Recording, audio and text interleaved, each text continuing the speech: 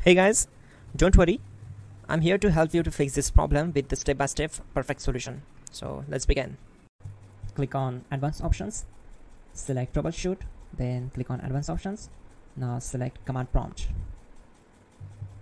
Now type chk bsk space /f space /r space c colon and hit enter. Now we need to wait for some time to complete the process. Now we need to type this command c colon and simply press enter. Then type cd space c colon / and hit enter. Type cd space Windows and simply hit enter to execute the command. Now type cd space system32 and we need to execute this command. For that, simply hit enter. Now execute this command. Type cd space config and simply hit enter. Now execute this command. Type md space backup and simply hit enter. Now type copy space ** space backup and simply hit enter to execute the command. Now type md backup1 and hit enter.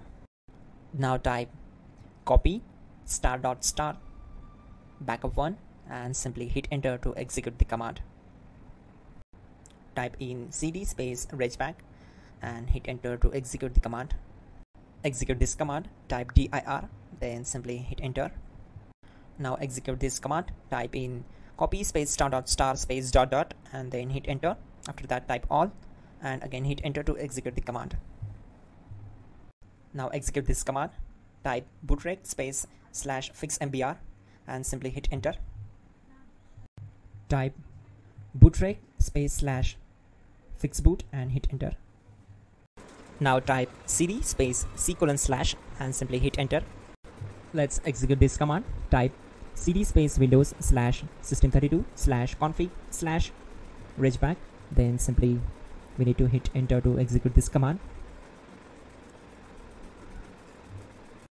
Now type this command bcd edit space /export space c colon /bcd backup and hit enter. Now type cd space c colon / and hit enter.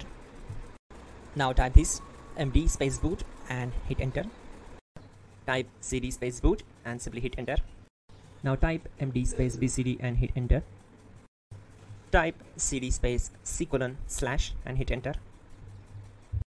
Now type attrib c colon /boot /bcd -h -r -s and hit enter.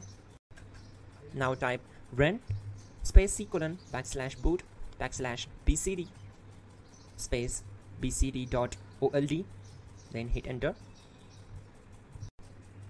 Type bootrec space /rebuild bcd and hit enter. Type exit and hit enter. Now click on continue. It will restart your system. So that's it guys, your problem is solved and you're good to go.